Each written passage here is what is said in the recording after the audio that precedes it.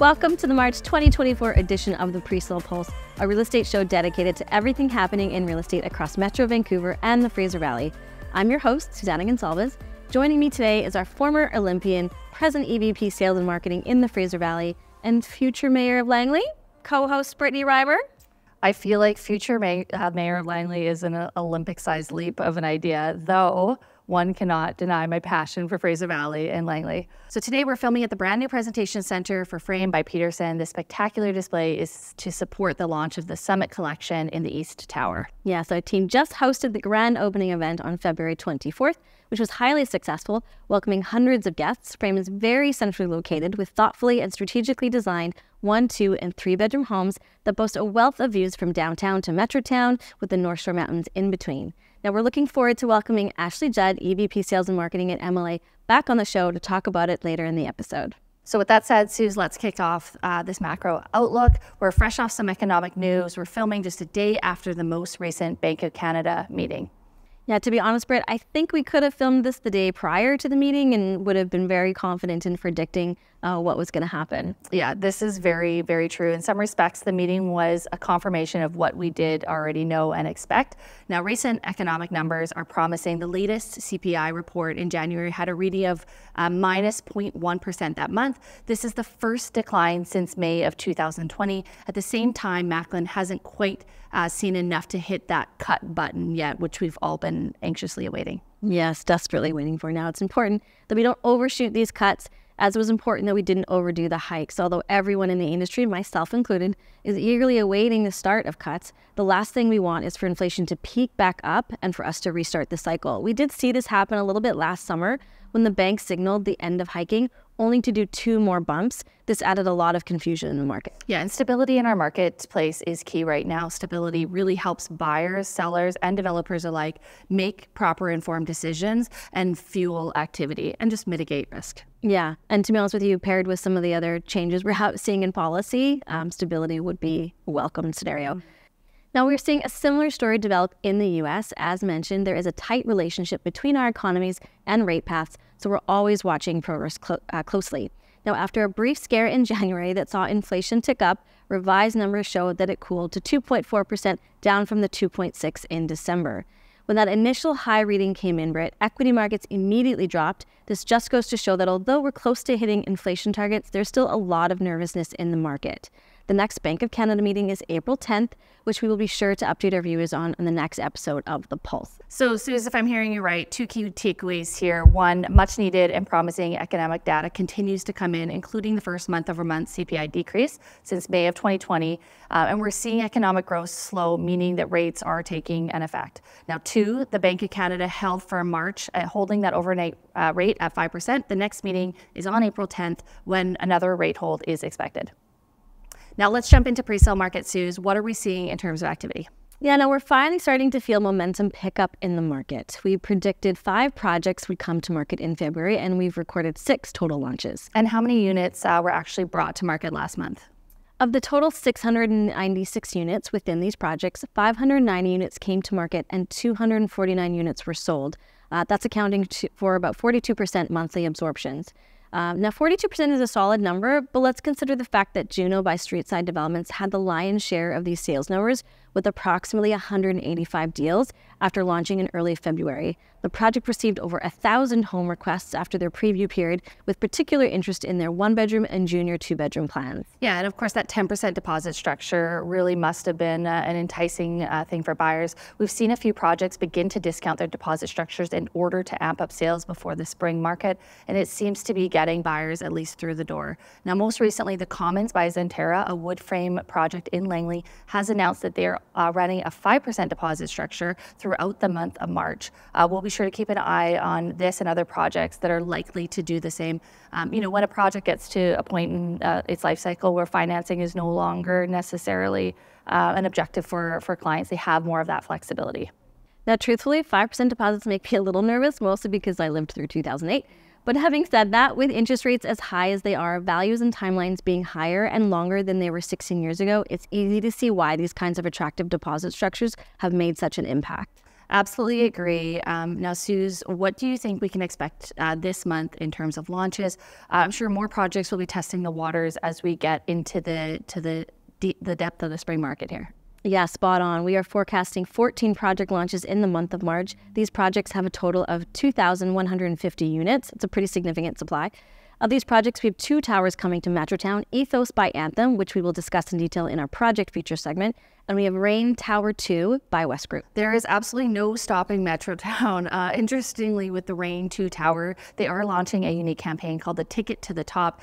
They will draw 1 buyer for each unit type, including 1 beds, 2 beds, and 3 beds. Those winners will get a penthouse unit of their respective chosen floor plan. Since their floor plate doesn't change on the penthouse level, people who buy on the lower levels get 1 ticket. Those who buy on the mid levels get 2 tickets, and the higher levels get 3 tickets into the draw. They will pick 1 buyer per product type, and they will be upgraded to a penthouse unit of the same home. I actually really love the Wonka themed realtor event. I'd say I quite like this whole idea as well. Projects are becoming increasingly more inventive to really differentiate themselves against the competition. They'll be able to recoup some of the cost when they sell the lower home. And so really it's just the nominal per floor cost that they're putting towards a few lucky buyers versus increasing their purchaser incentive of $5,000 to $15,000 across the board. Yeah, and as the spring market approaches, this is a great strategy to generate excitement and drive interest before the environment becomes a bit more competitive with new projects. And after a somewhat slow start to the new year, new launches are pulling out all the stops to stay relevant and spur interest. Having said that, we have seen traffic and interest pick up in the last couple of weeks, which has been great to see, and we expect that March numbers are going to be a bit stronger than February. So to conclude our pre-sale segment, we are experiencing more sales activity in February compared to the first month of the year, along with double the project launches. As we approach the spring market, excitement is starting to mount among buyers and industry stakeholders alike. Developers are awaiting the perfect moment to unveil their upcoming programs. Both actively selling and upcoming programs are offering different incentives, such as a decreased deposit and unique buyer draws, contributing to the buzz that we're really feeling on the ground in the market right now. All right, so let's dig into our project features, starting with Frame by Peterson Group. Now we're featuring the public reopening for Frame from our brand new sales gallery and the release of the Summit collection. And we have a special guest that is going to be returning today to speak with us about this exciting collection. Now let's welcome Emily Canada's EVP Sales of Marketing, Ashley Judd. You'll remember Ashley from last month's trending topic. We're welcoming her back. That must be a really good sign for Ashley. And good for us, actually. Great for us, especially good for us. us. And without further ado, let's welcome Ashley Judd. Hi, guys. Hello. Welcome, Ashley. Thank you for joining us on the Presale Pulse. Thanks, Britt. I am super excited to be here again and tell you guys more about this exciting program from Peterson Group. Now, welcome back. What can you tell us about Frame? Oh, so much. You may recall Frame initially came to market in 2022. In the spring, we had great success out of the gates with the release of the first of the 2 towers. So this is an opportunity where we're really calling it Vancouver's most connected urban center. And it's just incredible value for a Vancouver landmark address like this. The value was widely recognized. We quickly achieved over 100 sales in market with the initial release. So the program features 2 10-story concrete towers, as you can see behind me, offset by one another, which really affords views in all directions. So I think, as you said earlier, 1, 2, 3-bedroom homes, along with great new retail opportunities. And it's perfectly central to downtown Vancouver, Metrotown, and you're also in super close proximity to 29th Avenue, Nanaimo, Joyce, all neighborhoods with rapid transit and primed for significant growth. Yeah, great location with the 29th Avenue SkyTrain station, only a 10-minute walk. Residents are easily connected to Nanaimo and Joyce Station, and of course, you have Metrotown and its shopping center, featuring more than 300 stores, is just a 10-minute drive away from here. That's right, Brett. Were you at my realtor event? Yeah, maybe. I'm always around. Like, that's the going joke, right? Another thing to note on the location is just the exact location of the site. So we're surrounded by just zoning and low density to the north, which really just strategically allowed us to boast views in all directions. You're looking to Metrotown, downtown, North Shore Mountains, and then you have the south overlooking Norquay Park as well. And to top it off, Peterson Group has this highly regarded reputation. They've been around since 1988. They formed many collaborative partnerships to bring to market some of the most iconic communities that span like Vancouver to Toronto, buildings like, Woodward's, Fairmont Pac Rim, Shangri-La. Many outside the development industry don't recognize the reach they've had in the community, but we're really finding it's just a significant reassurance and confidence for buyers in the market, particularly given the strain on developers today. Yeah, now you are here to share some insights into the recent public reveal of the Summit Collection. You've certainly piqued our interest. Tell us more. Oh, only from you, Suze. Absolutely. We had a great realtor event in early February. We followed this with a grand opening event on the 24th. Both hugely successful. Hundreds of agents and guests through. We actually had a lineup down the block for our agent event. It was awesome to see. People were really just excited about the launch of this collection. New homes coming to market, these views on the upper floors, and it was an incredible response. The sales has really followed this. We've seen tremendous interest in upper levels with views, and then our efficient floor plans on some of the lower levels as well. The incentives that we rolled out for the Summit Collection, 10% deposit, or 10% deposit, 2.5% incentive on all homes. Really, really well received. As we know, deposits are a game changer in the market. Everyone's doing it for new openings at this time, and it's been so well received, we're extending it for a limited time. Those are some really great incentives, Ash. It seems obvious to me, but what is attracting buyers to this offering at Frame? Oh, great question, Britt. And I don't want to sound redundant, but people are really loving the location. It's this vibrant local community, tons of culture, central proximity, and transit's really a motivator for us. Also, we're finding that the views are somewhat of an unexpected feature that people haven't really realized until they visit the sales gallery. It's a big driver for our recent sales, particularly in this collection. And the floor plans, as I mentioned, they're a standout. The space is completely optimized. 99% of our plans actually have an additional den space. But for the investor buyer that we're seeing here, I think a lot of people are realizing that there's this amazing opportunity for appreciation with all the development that's slated to come in the Kingsway corridor. And then those looking at, longer holds and rentals, they're comparing us to other markets like Metrotown, and their landlords are competing with thousands of other landlords for tenants. So in this area, there's significantly less competition, which is just leaving a higher demand and much, much less supply. Yeah, not to add on to the location piece, but we've had the opportunity to do a bit of work here in this sort of East Van pocket, and there's so many terrific local gems, and I think it gets sort of overlooked by a lot of people, but for the people who know, they know how special it is, and it's great to see people starting to really understand what makes this location super great. Now, in terms of amenities, Ash, what can home buyers expect? Oh, yes. So 12,000 square feet of amenities, a fitness center, and this incredible indoor-outdoor mountain view dining area, green space. You actually have green space at an elevation here, which is awesome. It's kind of like your own park within the building, and this entertainment lounge. Awesome. And lastly, Ash, how can we get a hold of the project team for information on sales for Frame? Yeah, best question. To book an appointment, reach the sales team at info@liveatframe.com or 604-260-5266. You can also visit our brand new presentation center where we are today. It's on the corner of Kingsway and Victoria, and it's open from 12 to 5 every day except for Thursday and Friday. Yeah, thank you so much for joining us, Ash. Looking forward to coming back and visiting the project with the full house. Yeah, come when we're open. We'll be reporting in on some big sales numbers next month. Yeah, no pressure. Yeah. Thanks, guys. Well, thank you very much, Ashley, for joining us. A great overview on the Frame project. We look forward to seeing how sales success goes over the coming months here. Yeah, excited to share it, and thanks for having me, guys. Hope to be back soon. Okay, back to just the two of us. Just the two of us. Oh, hey! Right?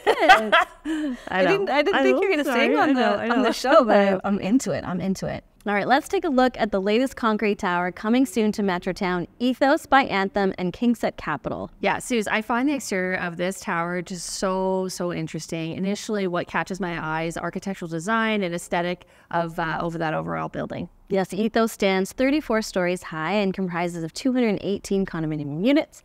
There's also a 4-story low-rise rental building incorporated into the project. Yeah, and Anthem has done several projects here in the heart of Metrotown, but Ethos is located on the east side of Metropolis at Metrotown Mall on Marlborough Street, which is a bit different from their other programs. The project is situated between Kingsway and Imperial Street in close proximity to both Royal Oak and Metrotown SkyTrain stations. That's right, Britt. The project is in a prime location and is set to launch this upcoming spring. We're seeing Metrotown continue to grow east towards Royal Oak and beyond, really connecting the two neighborhoods. A good time to buy along Royal Oak, I'd say. Now, based off of the released floor plates for levels 11 to 33, there is a range of units from 439 square feet studios to 1,034 square foot 3-bedroom and den homes. Starting prices start around $539,900 for studios and up to the mid to high $1.169 million for the 3-bed and den units. That was a bit of a mouthful. That is a mouthful. Quite a range of unit types to that point. I found it interesting that 34% of the release mix comprises of 1+ den units ranging from 538 to 604 square feet. Of the currently active selling projects in Metrotown, 2-bedroom units comprise the largest proportion of plan types, followed by those 1-bedroom homes. Yeah, I think at Ethos you can see there was a concerted effort to include dens as much as possible in all of the homes. The den spaces are just large enough for a small desk and chair to give you that work from home option, or you can of course use that for storage if preferred. Yeah, storage and office space is always appreciated in homes. However, I believe there could be an added benefit in providing a genuine 2-bedroom or even a junior 2-bedroom option for those buyers seeking a bit more space, offered in a 1-bedroom and den, but who might find the 2-bedroom plus den just quite frankly out of the budget. That's the junior 2-bed is just the sweet spot. Yeah, I don't disagree. With the minimum true 1-bedroom size in Burnaby being a bit of an issue, it does feel that we very well may see more and more compact junior 2-bedrooms or true 2-bedrooms that try and keep the end price low, but give you a bit more utility than you could get with a 600 square foot 1-bedroom, for example. Yeah, spot on. It's all about finding that perfect balance. Although this isn't always an easy task, especially with municipal requirements and things like that, as we know. Yes. Switching gears, we have a townhome community in Burke Mountain by Polygon, Partington Creek as our next feature. The project comprises of 148 units, and their first release contained 26 units. After selling out that phase, they released an additional 16 units at the end of February. This is really, really great news. It sounds like they've created some buzz on Burke Mountain. Suze, what can you tell us about the pricing matrix up there? Yeah, starting price ranges from $1.1 million to $1.5 for 3-bedroom, 3 and den, 4 and den, and 4 and den and rec room townhomes. These are quite large townhomes ranging from 1,453 square feet up to 2,637 square feet, with an average size of 2,055 square feet based on their currently released unit. That is a larger than normal unit mix, Suze. What other features are they currently offering to attract buyers? Well, each home comes with that really important side-by-side garage, and the project offers the famous Polygon resort-style focused clubhouse featuring an outdoor pool, hot tub, barbecue area, outdoor dining, fire pit, fitness studio, games room, children's play area, and dog wash station. Polygon has been doing these clubhouses for years, decades actually, and they're always a hit with homeowners. The Polygon Clubhouse Special, I love it. I saw the renderings of the clubhouse, and it really does look like a wellness retreat here. Seems like there is something for everybody in the programming. When designing an amenity clubhouse of this type of size and scale, Suze, what are some key considerations that you can think of? Yeah, now it's not always an easy task. You want to first consider who your buyers are likely to be and what they would value most in the space. Additionally, exploring the nearby amenities available in the neighborhood will provide insight into what will really resonate with future buyers. What do they already have access to versus where are the gaps in the neighborhood? Of course, it doesn't hurt to check out the current market comparables and understand how you can really differentiate your space as well. Love those tips, Suze. You're a master at this. Thank you for sharing with everybody. I was hoping you'd maybe just keep that a little bit to like MLA's secret sauce, but that's okay. We'll forgive you. If you're watching, you're welcome. You're welcome. Well, it seems there's some reactivation of activity in the market. Our program, Baycrest West by Woodbridge, recently hosted a highly successful event, welcoming many guests to get a sneak peek of the brand new display suite. The Baycrest West team are now showing large 4-bedroom homes and are offering a limited time incentive on move-in ready homes. Visit livebaycrest.com for more info. All right, let's jump into the resale stats. The sales momentum persisted through February, and it marked the second consecutive month of growth. Yeah, sales increased month over month by over 45% when compared to January, and on a yearly basis by 14%. We're still below the 10-year seasonal average, though, for sales in February by about 23%. But I was pleasantly surprised to see sales over the 2,000 mark, which tends to make the market feel a bit more active and positive. Yeah, not only did demand increase, but the number of the total active listings also increased on a monthly and yearly basis by 12% and 16% respectively in Metro Vancouver. And when compared to the 10-year seasonal average, the number of active sales in February is 3% higher. This suggests a revival in seller activity within this market. Yeah, this will provide buyers with more choices as we enter the spring market. Although, even with the rise in listings from January to February, the market has settled into a seller's market as demand has absorbed the new supply being introduced into the market. The sales to active listing ratio is sitting at 22% across all product forms. Yeah, inventory levels were just not high enough for that pent-up demand as price marginal appreciation was recorded month over month. Yeah, and we saw a 1.9% increase month over month, and that's really not an insignificant number. Despite that, the benchmark price remains at 6.3% below peak values observed in April 2022. Wow, that was 2 years ago. That feels like, yeah, a long time ago. We're ready to unleash. We are ready to unleash. We are ready to unleash. To summarize, both sales and listings saw increases in February, although sales remain below the 10-year averages. Despite this, pent-up demand absorbed the new supply, leading the market to shift from a balanced state to a seller's market, just barely though. Consequently, there were marginal increases in pricing on a monthly basis. We're going to want to watch this closely. I don't think we're fully on the other side of this yet, but it's definitely nice to see numbers trending in the upwards direction. Yeah, and I believe that wraps this month's edition of the Presale Pulse. Hit that subscribe button so you never miss an episode. And if you haven't already, be sure to check out our daily newswire, a daily email roundup of all the breaking news in the world of real estate. Yeah, thanks for joining us at the stunning brand new Frame Presentation Center. And thanks to Ashley Judd for some great insights on this program. Be sure to check it out, and we'll see you next month.